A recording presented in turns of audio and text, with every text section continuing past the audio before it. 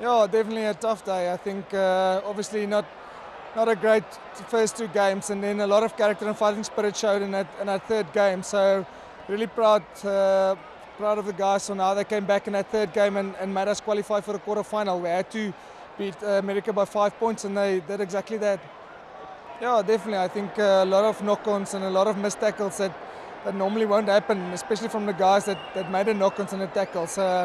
I think it's just, for us, it's just getting back to the basics and doing the basics well and sticking to our processes. We already showed it in the past that our structures and our processes is good enough. If we just stick to them, then we have a chance of being successful. Obviously focusing on the fact that we qualified after not a great day, and the fighting spirit that the guys showed in that third game. I think we have the opportunity to start all over again tomorrow morning, so nothing this day actually doesn't matter except that we went through to the quarterfinals. So we have a new opportunity tomorrow, and it's up to us what we're going to make with it.